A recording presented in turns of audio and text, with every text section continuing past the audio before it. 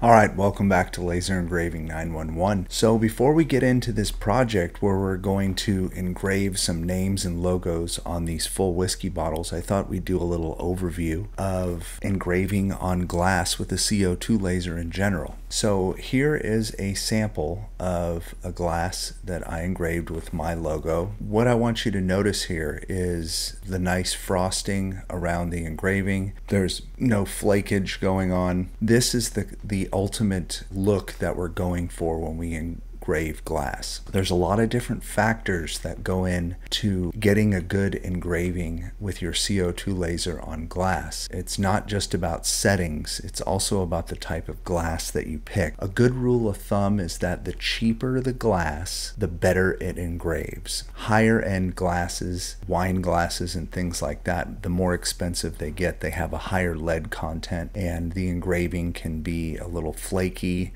It cannot engrave with such a nice frosting like this one you see here. I thought it would be fun to talk about what's actually going on when your laser is etching the glass. To the naked eye, when you give it to the customer, it just looks like a nice frosted laser etched glass. What's interesting is that you're actually not removing any material. You're only microfracturing the surface. And I thought it would be really cool to actually go in and show you up close what's actually going on when you laser engrave glass. We're going to look at this section, but we're going to look at it at 500 times. So here is that section of the last little slide that we just had at 500 times, taken with a little digital microscope that I have here, and I'll list a link in the description below. It's a really cool thing I have in here in my shop.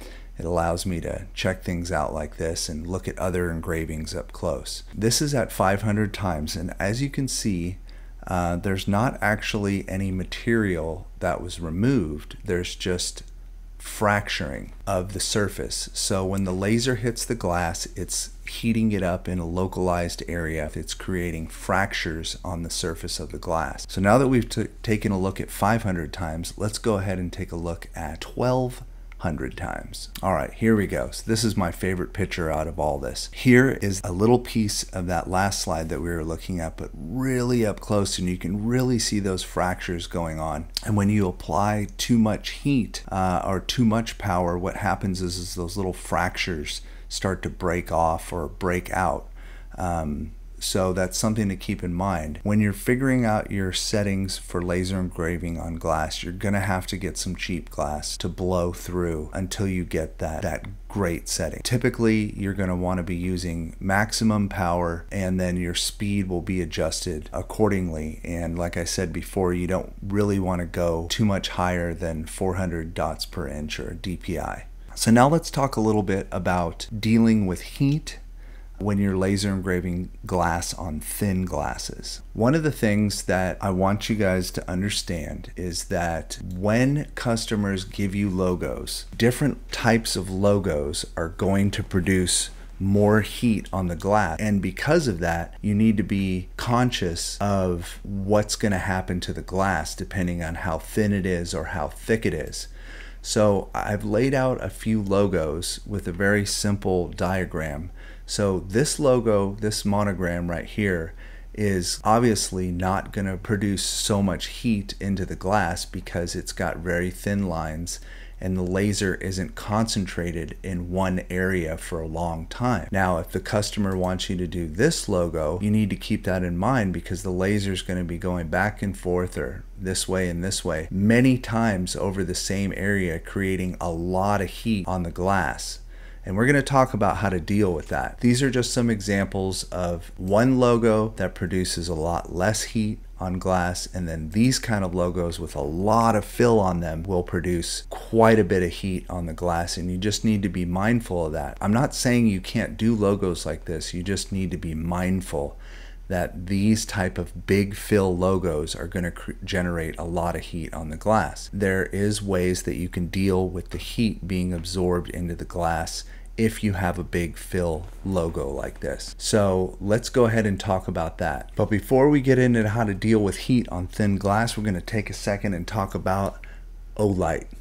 OLIGHT is the sponsor of this video, and they make one of the sickest flashlights I have ever seen in my entire life, and a lot of other stuff. So let's learn a little bit more about OLIGHT, and then we'll get back to the tutorial and talk about how to deal with heat on thin glass. Are you ready to uncover a hidden world that's invisible to the naked eye? Introducing the Arkfeld UV Flash Light, your gateway to a whole new level of discovery. Whether you're a professional in need of a reliable tool or an adventure seeker looking for exciting discoveries, the Arkfeld UV Flash Light is here to illuminate your path. There are many other flashlights in my arsenal, but none is like the Arkfeld.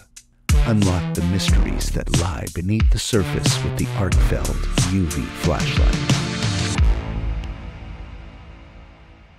Alright, so one of my favorite ways to deal with heat when laser engraving on thin glass is Dawn dish soap. It's that simple, folks. The only thing that I have to say about this is if you've got some really thin, expensive glass or something that's you're just not sure, the thickness of it is kind of making you nervous, or you've got a large fill area, one of the best ways to displace and disperse that heat on the glass when you're laser engraving it is to put a thin layer of Dawn dish soap in the area that you're going to be working. You don't need to cover the whole glass, and you definitely don't want to get any of the dish soap near the drive wheels on your rotary tool, because that will make the glass slip. Even if you have a clamp in there, you definitely don't want to get any dish soap on your wheels, so keep that in mind.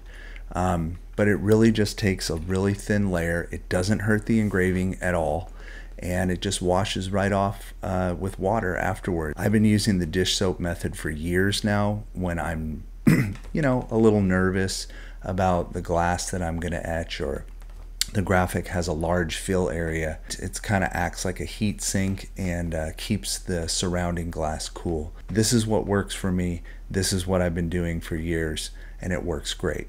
So without further ado, let's go ahead and take a look over at the project that we're actually going to go over and do in the workshop here in a second, and I'll show you how I laid everything out and talk a little bit more now that we've gone through the basics about laser engraving on full bottles of liquid or full bottles of whiskey, which is something I get asked to do quite often. Alright, and here we go. So first things first, get your bottle in the laser, get your focus set up to the surface of the glass. Make sure that that is right on point. Now what I'm doing here is I'm using a little bit of talc powder to put on the glass so I can see the red targeting laser better. This is a trick I've been using for a long time. So then I use my trace box that we made over in Illustrator to make sure that I'm nice and lined up on the bottle. And then what I'm doing here is I'm measuring the center point of the face of the bottle. So what I'm doing here is I'm setting up a jig of sorts, because this bottle has a taper to it, and I want to be able to slide parts of the jigs to adjust for the taper. And then I'm using my red trace again to make sure I'm still lined up after putting it in that jig, because I have 3 bottles to do. So I built this so I could just easily put the next bottle in. Finally, before engraving, you want to check your work one more time just to make sure nothing shifted. Then we go ahead and run the job. And one of the great things about these whiskey bottles is that most of the time they're made out of cheap glass, and cheap glass engraves better than expensive glass. And you don't have to worry about the liquid inside catching on fire. You just have to make sure you've got your good standard glass setting, and you'll get a nice frosted, beautiful mark on these whiskey bottles.